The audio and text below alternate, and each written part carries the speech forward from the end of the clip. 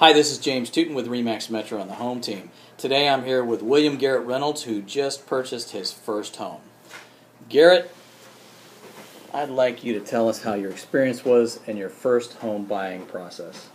Well, first of all, I didn't know anything about buying a house when I first started. In fact, I'm kind of embarrassed to admit that I actually didn't even know that you had to have a down deposit. I thought that just stuff that just kind of worked itself out, and as long as you raised money, that it just kind of worked out in the end.